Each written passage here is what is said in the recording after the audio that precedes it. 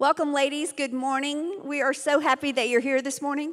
Last week, you got to meet one of our online leaders, and this morning, you are going to get to meet one of our in-person night class leaders. So Ellen Humphreys, come on up with me. Ellen has a wonderful story to share with you. She loves gardening, and if you love gardening, you are in for a treat this morning. Well, you're in for a treat no matter what. Come on up, Ellen. Thank you. It's an honor to be here with y'all. Okay, good fruit come to those who plant. At heart, I am not a patient person. My husband can attest to that for sure. Years of living has cultivated some patience within me.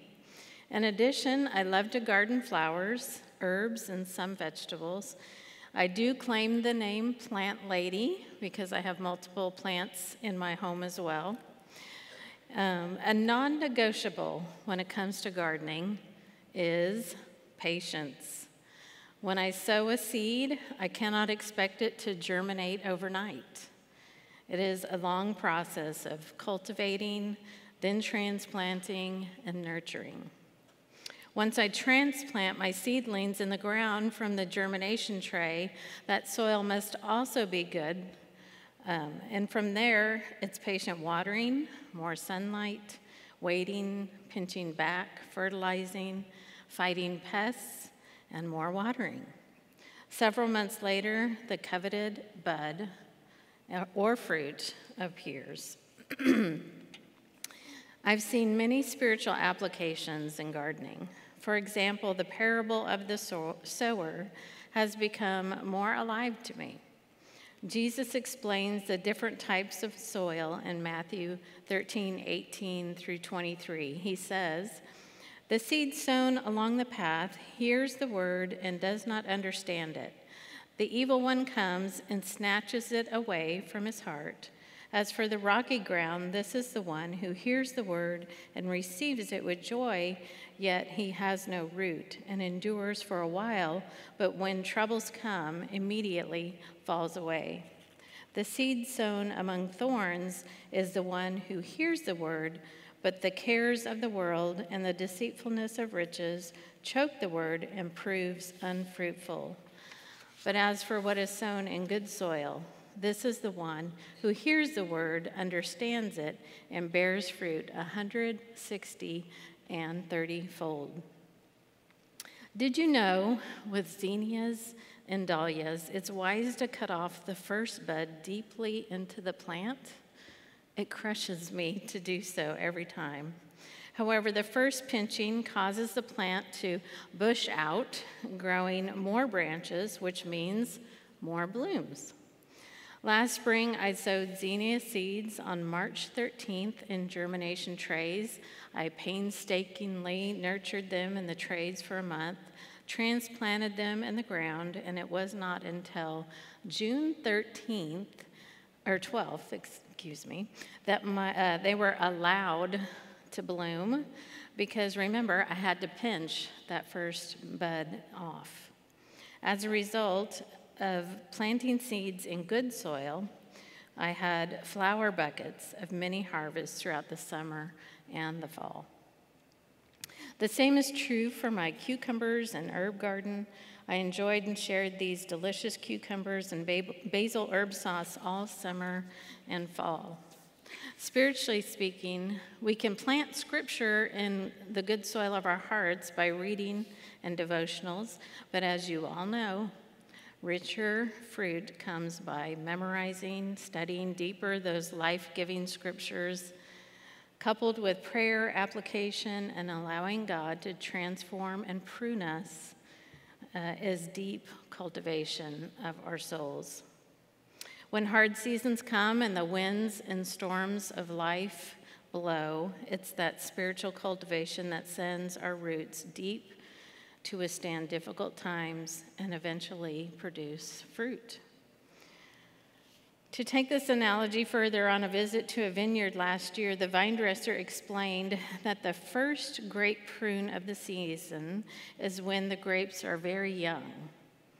The vine dresser will prune 30% of the grapes off the vine in the first pruning.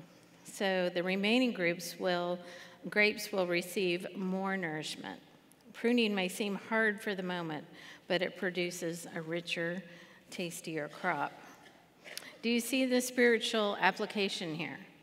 The Lord often prunes what is good in our life for the better. And Hebrews 12:11 says, "For the moment, all discipline seems painful rather than pleasant, but later it yields the peaceful fruit of righteousness to those who have been trained by it." For the last 3 years, I've also had a passion vine. I love this particular vine for various reasons. The plant was given the name passion vine and passion flower because the flowers are said to represent the crucifixion story, as the flowers are a royal purple with its various parts seen as a symbol of Jesus' scourging, crowning with thorns, and crucifixion. There's a bee on this one, if you can tell, and the stamen is in the shape of a cross. Isn't it an amazing symbolic flower? I just love God's creation. Another reason I like this passion vine is that it attracts the Gulf fritillary butterfly with its beautiful orange wings on its top side and speckled white wings on the bottom side. They lay their eggs on the vine, the caterpillars eat on the leaves, and they make their cocoons on the vine as well. I've observed the butterflies and caterpillars over the last few years, but last fall I was able to find a well-hidden cocoon. Of course, once I found the cocoon, I checked on it daily in hopes I would see the amazing transformation of a butterfly. That beautiful day came. I observed, took photos, and wondered in awe of God's creation as the butterfly took flight. It fluttered all around me. It was just a simple, childlike, miraculous joy. In my prayer time that morning, I thanked the Lord for various blessings in my life, from small to large, for nurturing me in nature as I had been in this very difficult season. Over the winter and early spring, my passion vine went through a difficult season as well. The weather took its toll, and the caterpillars were rapidly devouring the leaves. However, as much as it pained me to see the vine weakened, this is one instance that I would not remove the devouring caterpillars because I knew that God created the cycle and beauty would come. In the January freeze warning, this plant lady moved all her plants indoors, including the passion vine. I did what was necessary to nurture the plant. The funny thing is, from the move indoors, I discovered one remaining caterpillar. And guess what it began to do? Make its cocoon right there in my kitchen. Even in the dead of winter, this caterpillar survived and was determined to fly. Once the freeze lifted, I moved my plants outdoors and thought the worst was over. Even though I watched that kitchen-made cocoon hatch into a beautiful butterfly, I quickly realized multiple caterpillar eggs hatched, and this leaf that is in the picture has probably 5 little mini caterpillars on it. And at one point, I counted 30 caterpillars devouring my beloved vine until it was stripped of all life except the vine itself. Now I really wanted to step in and save my poor naked vine. I protested to my husband, and he encouraged me to wait out the process. So I waited and fertilized in hope. The spring winds and rain weeded out the many caterpillars, and the ones that survived began to cocoon. My hope was renewed that my vine would survive and they would stop devouring. I recently read a sign on a business that said, "From winters come wisdom." And Galatians 6:9 says, "Let us not grow weary of doing good, for in due season we will reap if we do not give up." So good fruit come to those who plant is the title of this devotional. If I had not planted a few tiny seeds, I would not have produced more fruit of patience. nor enjoyed multiple harvests of blossoms and cucumbers and herb sauce, and I would not have discovered the transformation of the Gulf fritillary butterfly, whose habitat is on the symbolic passion vine. Just this week, I took a photo of my vine flourishing with new growth, and I anticipate new blooms soon. You may be praying and waiting in the season. Maybe you feel stripped of all life and any fruit. Continue to plant seeds of patience, which is a hard one. But plant those seeds of trust and surrender to the good soil of Jesus.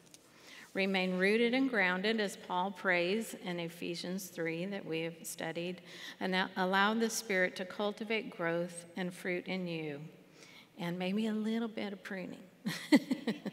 Rest assured, God will not only bring fruit, but he will bring many beautiful truths and transformations along the way. Thank you. Thank you, Ellen. That was beautiful and a great start to our morning. You ladies are dismissed to your core group. We will see you back here in a bit. Well, good morning and welcome. So glad that y'all are here today. We have a lot to go over today, especially up front, some announcements, so I'm just going to dive right in. Our children have a great lesson. They are learning about when Jesus rises up to heaven and he ascends to heaven. Now, Jesus appeared to his 11 apostles, and he told them to preach the good news of salvation, and he promised that he would always be with them.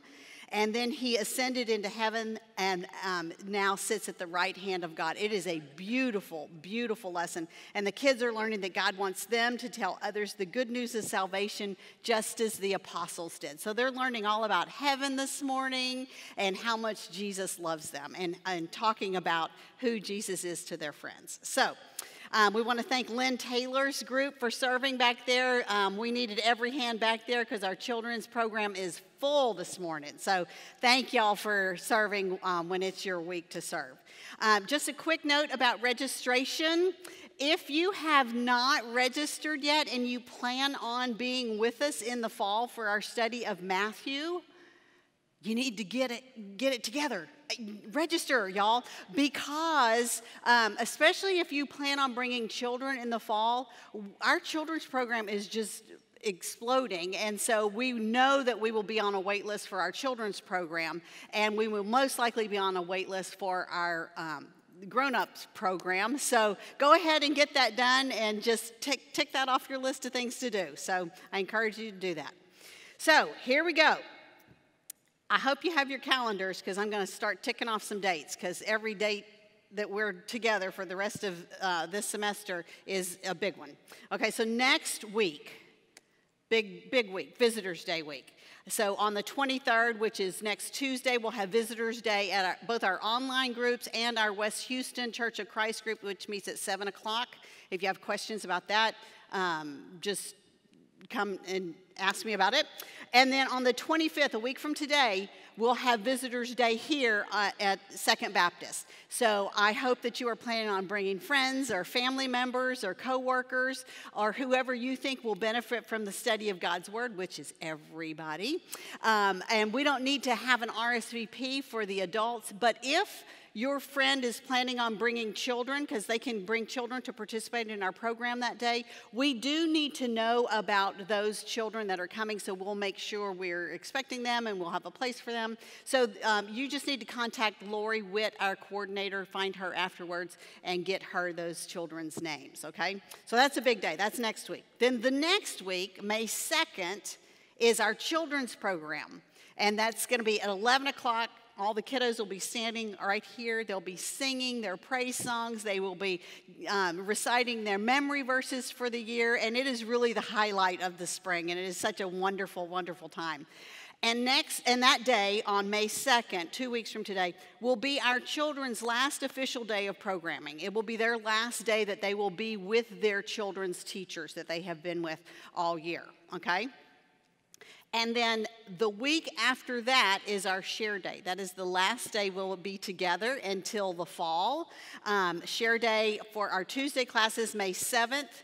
And then share day for this class on Wednesday, May 9th will be our final day. And like I said, there will be no regularly scheduled children's program that day. We will have limited babysitting.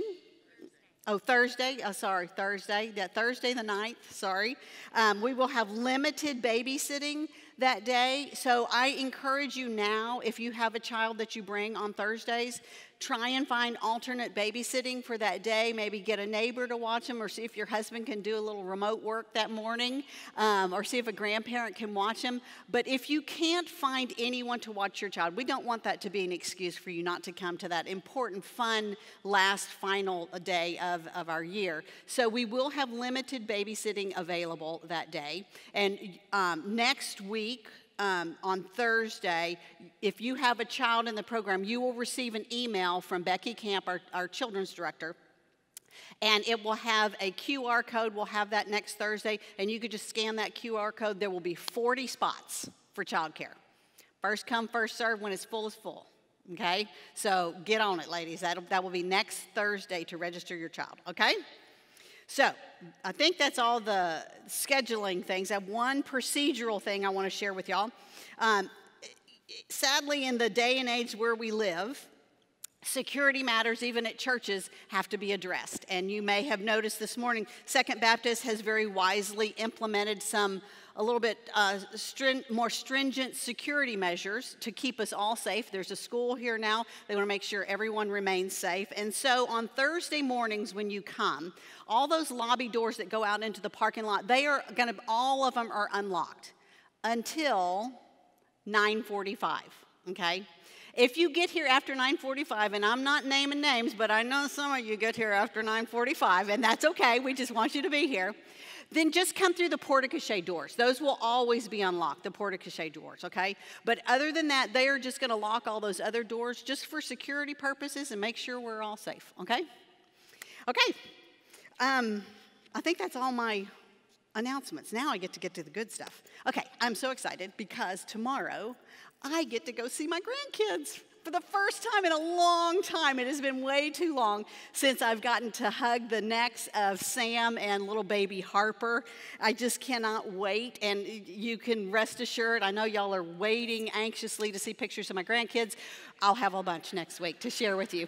I will overflow with pictures of the kids. But as I've been preparing for this trip to go see them, I've been reminiscing about Sam and how quickly he's grown up. It seems, I don't know where the time has gone. He is 5 now, and he will go to kindergarten in the fall, which is just crazy to me. It seems like yesterday he was just toddling around and learning to walk. And I was finally remembering, as I was getting suitcase out and starting to pack, I was remembering some of the times that one time in particular that we went over to visit them. They lived in Florida at the time, and my son-in-law, Nick, was going to go out and mow the yard. And so he went and sat by the back door, and they have a big bucket where all the shoes go, and he dug through and found his nasty yard shoes, and he put those on. And so Sam went over there and dug through the bucket and found 2 mismatched Crocs, put them on the wrong feet, of course. And he follows his daddy out into the yard. Nick goes out in the shed to get his lawnmower. Sam goes over to where all of his outside toys are and digs through and finds his Fisher-Price, bubble lawnmower. And he just followed his dad up and down the rows through the entire backyard. He thought he was mowing the yard just like his daddy was. Sam was imitating his father. And he imitates his dad because he loves his dad. And he admires his dad. His dad is his hero. And when he grows up, you ask him today, what do you want to be when you grow up? My daddy. I want to be like my daddy, is what he says.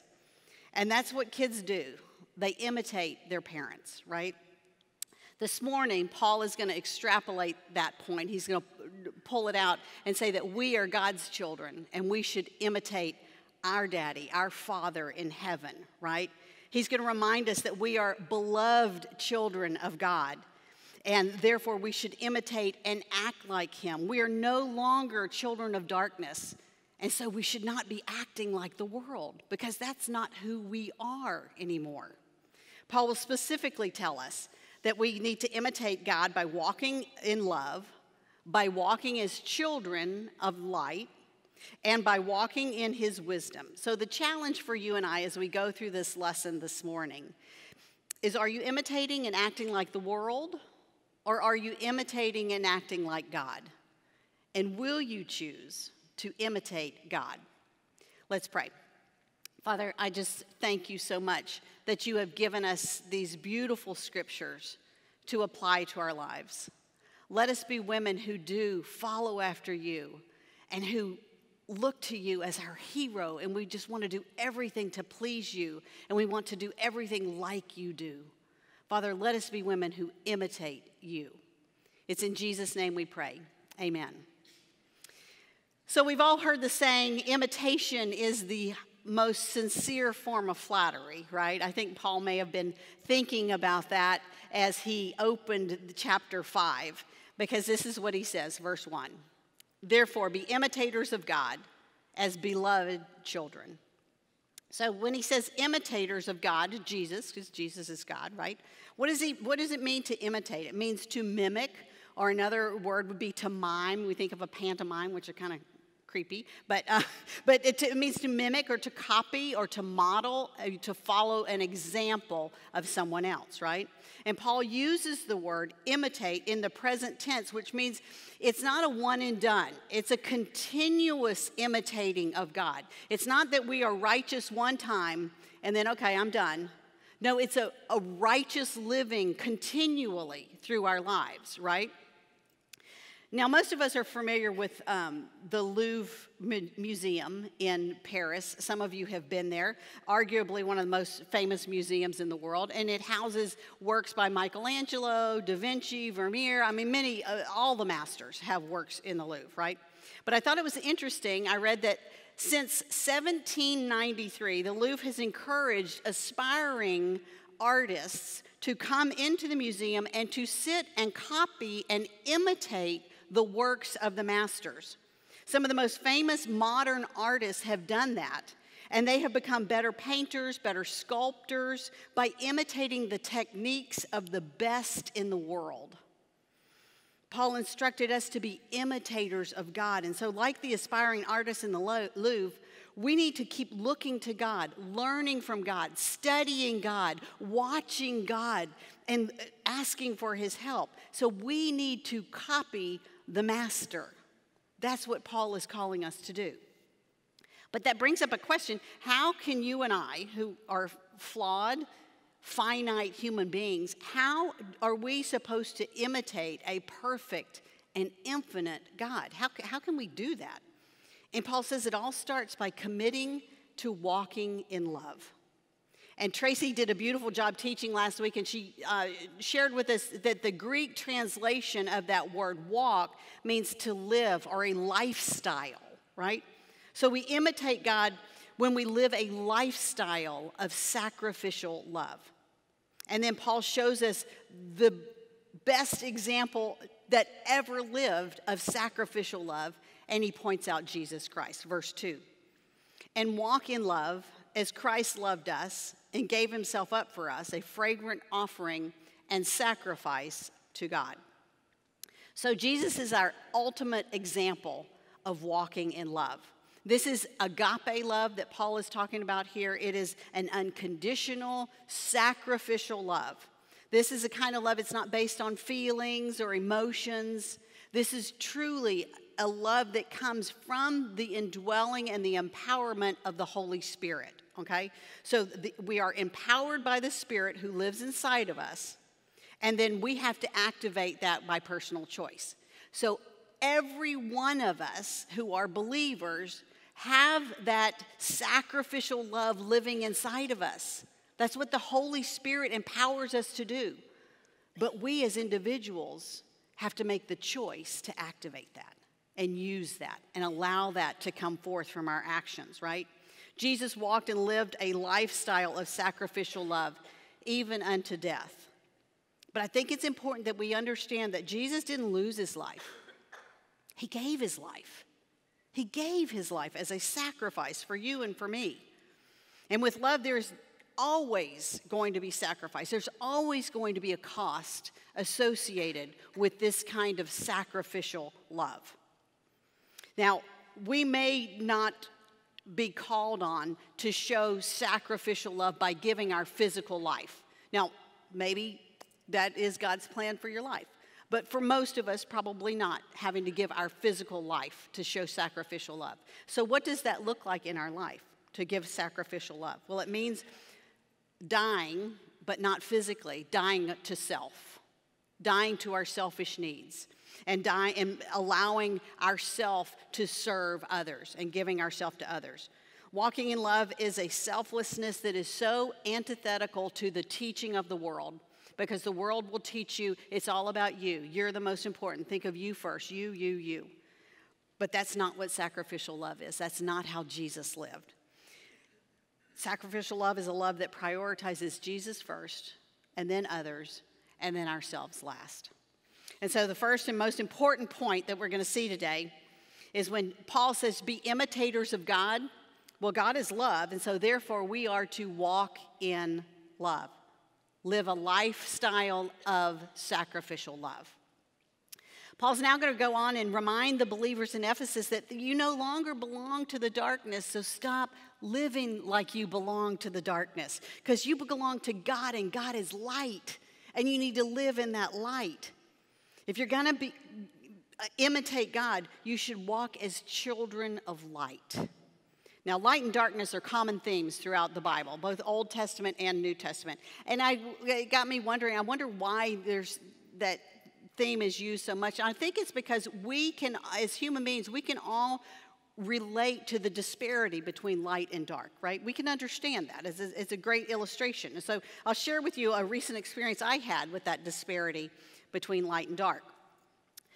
So when Tom and I go to Georgia tomorrow to visit our daughter, it's literally to get to her house. She lives in a small little rural town in southwest Georgia. It's planes, trains, and automobiles to get to her. It is not easy to get to her. So tomorrow we'll take a flight and go to Jacksonville, Florida. Then we rent a car and drive 2.5 hours, okay? Now tomorrow the entire trip's going to be done in the light of day because we have an early morning flight. However, when I went to see her when Harper was born back in October, I went by myself. Tom was not coming for another week. And so I went by myself, and I had an evening flight, and so the entire trip was in the dark. So I got off the plane in Jacksonville, made my way to the rent car place, and the rent cars at the Jacksonville airport are in a very well-lit portion of the garage. It is bright lights, and everything's great. So I get to my car, pop the trunk, throw my suitcase in there, climbed into the driver's seat. This is a car, a make, a model I've never been in before. Totally unfamiliar, had no idea any of where the buttons were or anything. So I kind of familiarized myself with the car. First thing I did was plug my phone in to get my navigation going, because that was very important. Then I adjusted the mirror, did the seatbelt, all that kind of good stuff. Looked around, got a lay of the land, knew where the radio was, all is good. Let's go. So as my car emerged from that very well-lit parking garage, the darkness of the Florida night swallowed me up, y'all. It was dark. Were my lights on? And I could tell that there was illumination, but it's very dim, and it only went out 20, 30 feet out in front of my car. And I thought, well, it's probably because around the airport there's so many bright lights, and maybe it just hadn't kicked in yet, and so once I get away from the airport, it'll get better. Not the case. By this time, I was miles away from the airport and still struggling to see.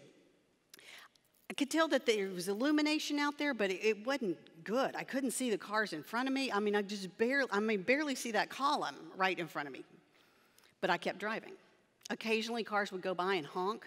An 18-wheeler started flashing his lights at me. And I'm thinking, these Florida drivers are nuts. It was a struggle, and frankly, I was scared. Okay, I kept imagining worst-case scenarios. You know how that goes. I grew more and more confused as to why these lights aren't working. Why can't I see? This is crazy. And my anxiety began to get the best of me, and I'm working myself up into a tizzy, right? I should have stopped, but I'm so stubborn. I didn't, and I just kept driving. 2 hours and 10 minutes into my 2.5-hour drive, I see red and blue lights in my rearview mirror. As if the night wasn't stressful enough, now what?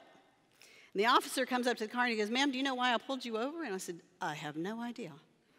And he said, your lights are not on. And I said, wait, no, my lights are on, because I can sit there, and by this time I've worked myself up and I'm crying, and I'm like, but I can see like 20 feet in front of the car. The rental car showed me a lemon, and this is terrible, and I'm going to have a word with them when I get back to Jacksonville. And he said, it's a rental? And I said, yeah. He said, do you mind if I reach inside your car for a minute? No, go ahead. And he reaches in, the little lever on the steering wheel, he turned the knob on, off for the lights. Oh, y'all. Suddenly there was light and clarity, and the heaviness disappeared. I could see to my daughter's house. It really is a miracle that I didn't get in a car accident. I felt like an idiot, but I was so thankful that he took me from the darkness into the light. And that's what walking with the Lord does for us. It takes us from walking or driving in darkness to walking in the light of Christ. Paul addresses some of the behaviors, the specific behaviors of darkness that come natural to those who are walking in darkness. And he specifically talks about some sexual sins and some impure sins.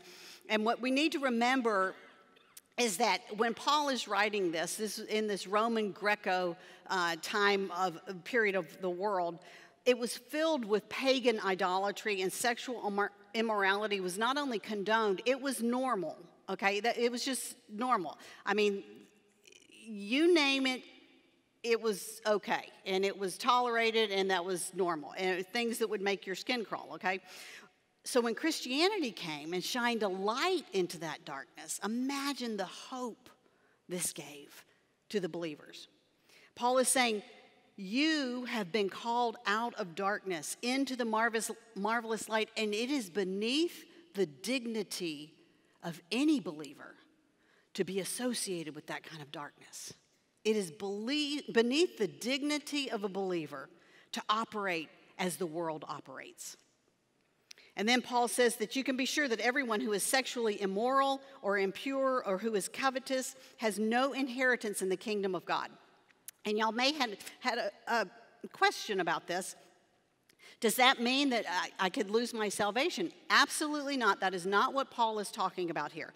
We need to understand that forgiveness is always available to those who come and repent and turn away from their sin. Look at, we talked about David earlier in the year, right? And that's a perfect example. What Paul is referring to here, though, is the habitual, unrepentant sin that a person is pursuing and chasing after, okay?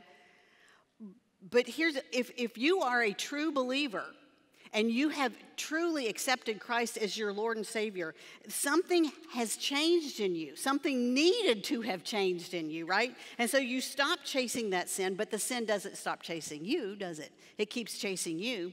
And so we've got to remember that when we receive Christ, that's not an insurance policy for us. It's a heart change. Something should change in our heart, and we no longer want to pursue that sin.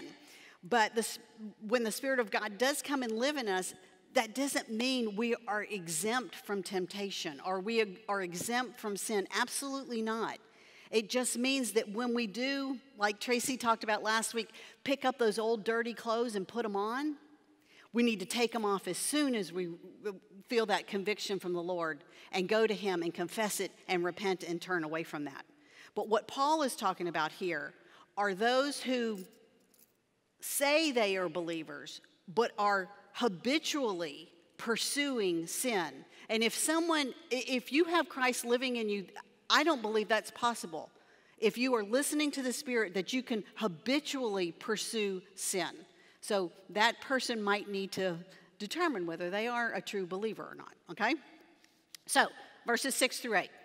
Let no one deceive you with empty words, for because of these things the wrath of God comes upon the sons of disobedience. Therefore, do not become partners with them, for at one time you were darkness, and now you are light in the world. Walk as children of light. Now, it's important that we understand that back in Paul's days, there were some in the church who were teaching that you can go, yeah, you're a believer, you've accepted Christ, you can sin, and God's grace will cover that. And you know what? As a matter of fact, you sin all you want. Sin more and more, his grace will come more and more. And Paul beautifully refutes that foolishness in Romans chapter 6 when he says, no, that is not true teaching, okay? Paul is saying, don't buy into that kind of deception. This goes back to the maturity and knowing God's word and what it says and what it doesn't say, okay? So Paul expands on the disparity between light and dark, and he says that expose the unfruitful words of darkness that are done in secret. The light exposes what is hidden in the dark, doesn't it? The light of Christ exposes what's hidden in the dark. And for us, it's easy for us to hide things in the dark, hide them from other people. I'm going to get on an airplane tomorrow, and I will probably forget to take I always put my 6-ounce face cream in my carry-on bag. You're allowed to take 3 ounces, right? And so I always get to the airport and I think, oh no, and so I put it through and I'm like thinking, oh, please don't. But the light of the x-ray machine exposes what I have hidden in the dark of my suitcase, right?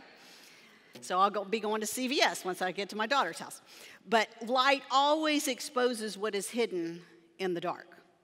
And Paul says, walk as children of light, allowing the truth of the gospel to expose what is hidden in the dark. And it reminded me of a story that Jesus told in John chapter 8. A story of a woman who had been caught in adultery. But the story really wasn't about the woman caught in adultery, was it? He was really talking to the Pharisees and scribes, the hypocrites, who were standing there chastising her for her sin when there was so much sin in their lives, right? And so he exposes them. He exposes the darkness in their own lives. And it's so interesting. The very next words after he tells that story are John 8:12. And Jesus says, again, Jesus spoke to them saying, I am the light of the world. Whoever follows me will not walk in darkness, but will have the light of life.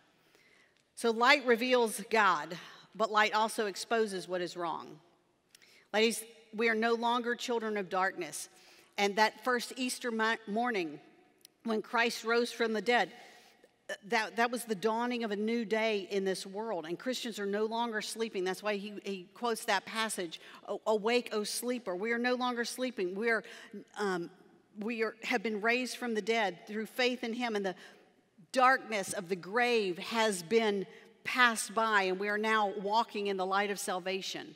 And salvation is the beginning of a new day. And we ought to live as those who are walking in the light, because we are no longer in the darkness. And so this brings us to our second point. Be imitators of God.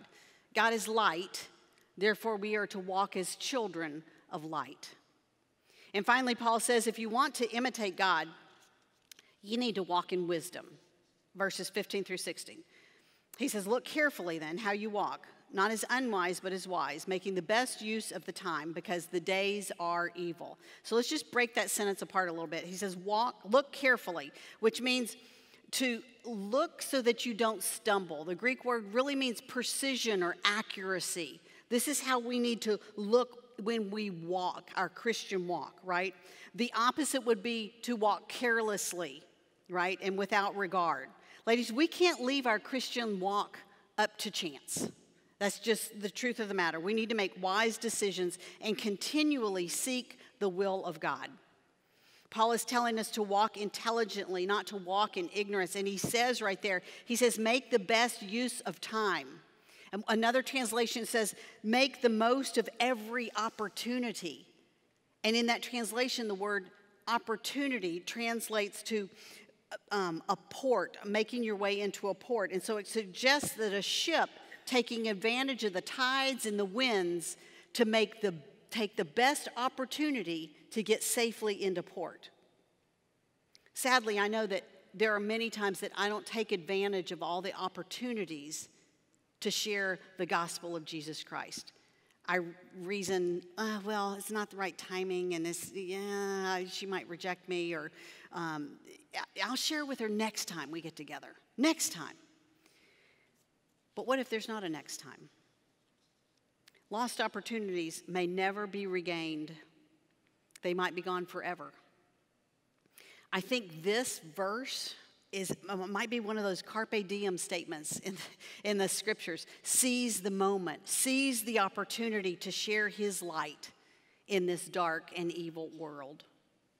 And as he further implores us to walk in wisdom, he says, therefore, do not be foolish, but understand what the will of the Lord is. I think too many believers have the idea that trying to discern God's will, well, it's very mystical, and I really need to go about, it's very difficult to discern God's will, and maybe he'll write it in the sky, and I got to figure it out. I think that's dangerous, and I think that's, I'll be honest with you, I think that's lazy. We discover God's will when we allow him to transform our minds, and we allow him to transform our minds through study of his word, through prayer, through meditation, and through worship. I gotta tell you, you understand his word, and you'll understand his will. It's not that hard.